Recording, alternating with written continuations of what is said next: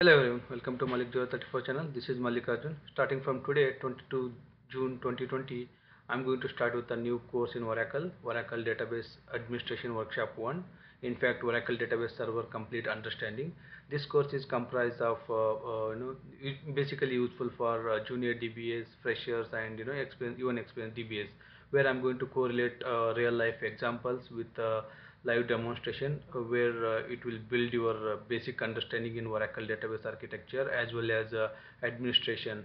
So this administration workshop guide is does not mean for any particular versions. You can, once you are strong enough in this foundation and this administration course, you can apply these all concept in your any of database version 12c or 18c or 19c. So the basic understanding is going to be same for all the architectures. If you are new to my channel, I request you to go back to YouTube, search for Malik034 channel, and please do subscribe. If you like my videos, please share, like, and comment.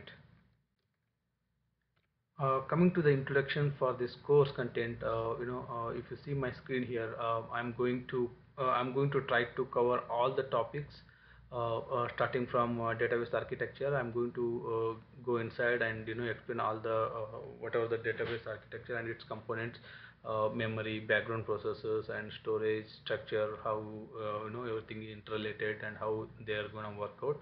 And then preparing with the environment like installation of Oracle binaries, grid binaries, and database installation.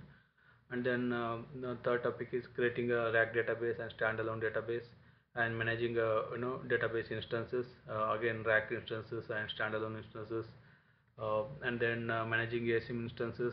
The sixth course is configuration of your network listener and TNS entries, and managing storage structures, how you can manage all your redo logs, control file, data files, and then everything I'm going to cover in that.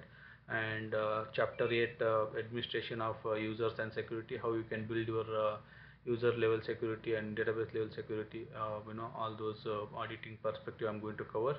And managing the data concurrency, how you can manage your data concurrency if you're working with a rack, you can say ACID properties. I'm going to cover everything, and then how data internally moves between the racks, and how data internally retrieved to the buffer, to the data file, and to the data file from the buffer, vice versa. Look, everything I'm going to cover there. And then I'm going to cover a special topic on undo data management. Undo is a special data, like if you're especially working with a rack, so undo you have to take care with extra, extra precaution that has a special advantage, and that is one of the critical part in our database. So I'm going to cover undo in details. And implementing database audit, I'm going to show you live demo how you can implement in any of the database. Auditing is a must. You have to control who is doing what kind of activity, and which user has what kind of privileges, everything controlled by auditing. I'm going to control database audit as well as OS audit in that. And then database maintenance, so how you can do database maintenance, like starting with the patching and bug fixes, and tracing the issues and errors, how you can troubleshoot everything. I'm going to cover in that database maintenance. And then performance management, how you can improve your database performance management, what are the tuning parameters, what are the SQL advisors, what are the indexes, like and then everything I'm going to cover all in one in this database performance management. And then backup and recovery, so what are kinds of backup: hot backup, cold backup, permanent backup, level 0 backup, level 1 backup, everything I'm going to cover in this backup and recovery concept.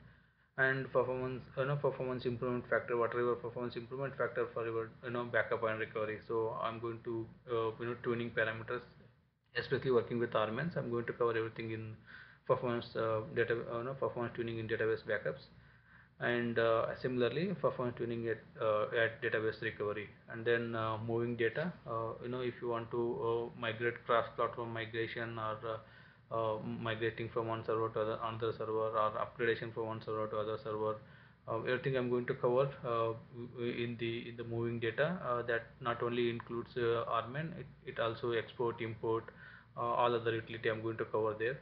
And then finally working with a support team, how support SRs work, and how support resolution we can get, how to troubleshoot issue, how to search a bug in particular MOS document, and how to log into MOS portal, and then how to search for a particular issues. Everything I'm going to cover with this support, working with the support.